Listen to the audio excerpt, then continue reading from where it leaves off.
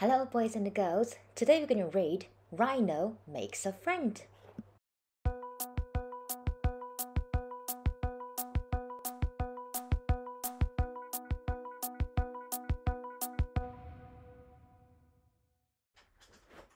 Rhino always played with Hippo and Giraffe. They were Rhino's friends. They played together every day. Rhino said he only ever wanted to play with Hippo and Giraffe. He said they were his best friends forever. But one weekend, Hippo and Giraffe couldn't play. Hippo was going to stay with his granny. He said his granny made the best cakes.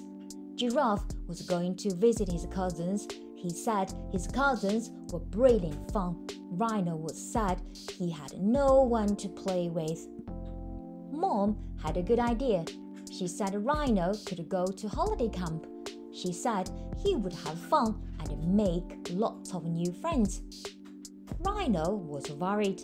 What if he didn't know anyone there? He wasn't sure he wanted to make new friends either. He only liked playing with Hippo and Giraffe, but Mom said it was good to make new friends.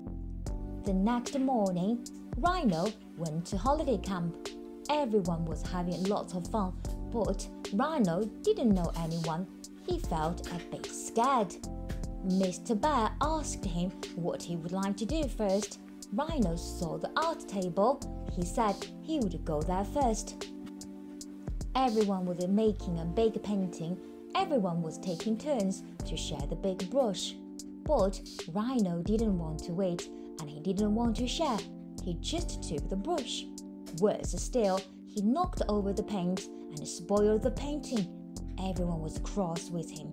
They said he couldn't join in if he wouldn't share. Rhino was upset. Then Rhino saw Panther doing a jigsaw puzzle.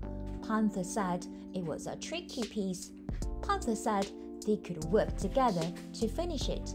He said they should talk about where the pieces might fit before putting them in. But Rhino didn't want to talk. He grabbed a piece and pushed it in anyway. Worse still, the piece didn't fit. Panther was cross with Rhino for spoiling the puzzle. Rhino was upset. He felt lonely and he wished he could make some new friends. But he didn't know how. He saw Mr. Bear. He asked Miss Bear to help him. Rhino told Mr. Bear why he was upset. Mr. Bear listened carefully.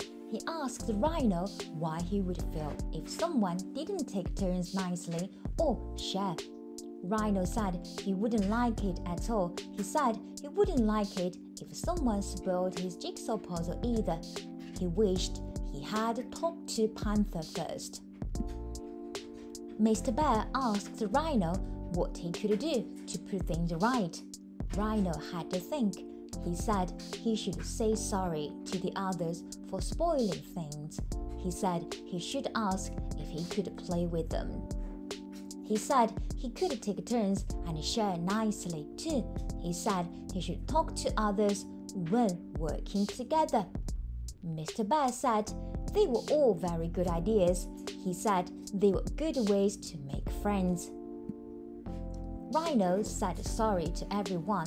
He asked nicely to join in with the football game. He took turns to play skittles. Everyone said Rhino was good fun. Everyone wanted to play with him. Best of all, Rhino helped Panther build a plane together. They worked out how to build it. Rhino remembered to take turns. He remembered to share nicely. It was the best plane ever. Panther said Rhino was a good friend. Rhino was pleased. Soon, it was time to go home. Rhino told Mom that holiday camp was great. He said he had made lots of new friends, especially Panther. He said it was nice to have old friends like Hippo and Giraffe, but it was nice to make new friends too. Thank you everyone for watching this video. Don't forget to like and subscribe. Press the bell icon so you can be notified every time I upload. If you know anyone who would be interested in stories like this, make sure to share with them.